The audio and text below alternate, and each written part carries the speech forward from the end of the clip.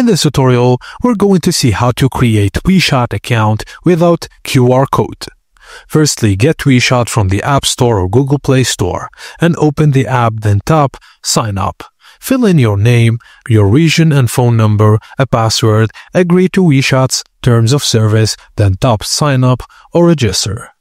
A screen will appear with a jigsaw puzzle verification. Hold the puzzle piece with your finger and drag it to match the empty slot in the image. This step replaces the traditional QR code friend verification in many cases.